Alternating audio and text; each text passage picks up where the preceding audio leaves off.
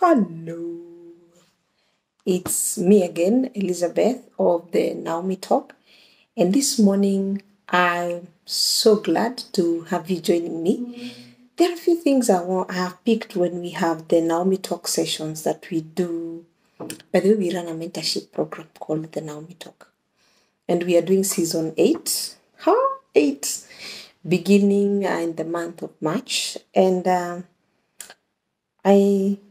I look at the testimonies these ladies give, and I feel like for sure I'm living my purpose to touch people's lives, to transform them, to shed light, to equip them, and to make them feel like they are important, like they're on the right path, and where they need to polish up on a few issues. Then for this ladies, we are able to do that. And this question keeps propping up. I mean, how do I have a good relationship? How do I work on a good relationship? Or some ask, how do I sustain the good relationship that I already have? Number one, I always say, get the foundation right. Because if you miss it at the foundation level, then you will have struggles and challenges that are not going to be easy for you. Now, I have a few strands here. This is a 2-strand. We braid a lot. So sometimes you have it done this way, or other times you have it done this way.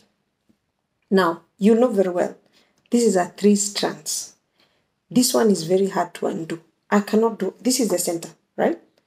I cannot undo it from here, even if I really tried. I can't. I have to move all the way, either cut it around here, and then start to undo it. Okay? Now, with this one, I can undo it, even from the base. It's very simple. I just untwist it like that, and there I have it already running out. So for any relationship to be sustained, make sure it has got you, your fiancé, and God. But God has to be at the center for you to have a 3-strand affair that is firm, that is strong, that can withstand the storms of life. Because you know what? Storms in life will come. They're inevitable. Nobody will tell you that they have done life in marriage 10 years, 15 years, and they have not encountered situations that almost drew them apart, that almost drew them away from each other. But what keeps them going is that the foundation is a 3-strands affair. Is a what? Is a 3-strands affair. Is a what? 3-strands affair. Don't do life. Don't do that relationship without God. I know many times when the goosebumps are speaking so loudly, you found this guy or you found this girl, and something else is driving you, you feel like you're on another planet and on the face of the earth. You still have to call yourself back to the place of, you know what? God, what is your opinion about this? You can't keep running to God when things are going south. However, this is something else you need to add to it. Learn to communicate, and communicate well and effectively. I beseech you, effectively and well. Now, it doesn't mean you'll be saying all the sweet words all the time. There are times you'll be hurt. There are times you'll be offended. There are times you'll be angry. There are times you'll be happy. You can't be communicating wrongly and expecting a relationship to move on well. Now, communication is the oxygen supply to any relationship that we get into. At the place of work, you need to communicate effectively. When you're communicating with your children, you have to do it and do it effectively for them to hear you, to understand you, to get you right, for you to get results. Okay? Is the oxygen supply. Now, for those church meetings that we go to, or any other event that you go to, communication is the oxygen supply, because it's the only place people get to understand what you desire, the results you want, how you feel. Now, how are we communicating in our relationships? And I said, it's not only when you're very happy, even when you're angry, even when you're at your lowest. And for women, when your hormones are everywhere, how are we also communication? Because once you do it wrong, everything else starts to move in the wrong direction. you have to hit a compromise. Now, compromise simply means this may not be what I wanted. However, I give in, not out of anger or bitterness, but it's an expression of my love. It's a way of expressing my love and trust that whatever suggestion, whatever idea you have is good for the two of us. It means well.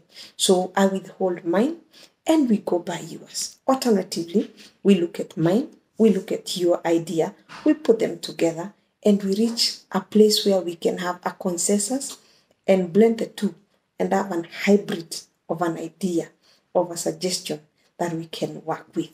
And you have to do what? Exercise respect. Now, each one of us comes into this union when we are adults.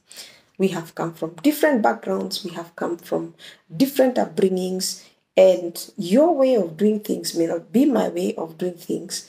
There are things I don't appreciate when they're done in a certain manner, but I have to respect where you're coming from.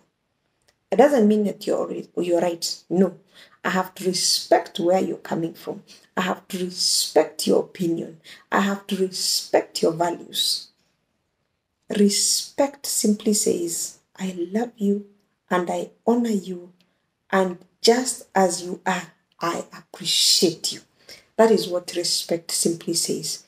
And what you don't like, I'll not push it in. I'll not rub it in.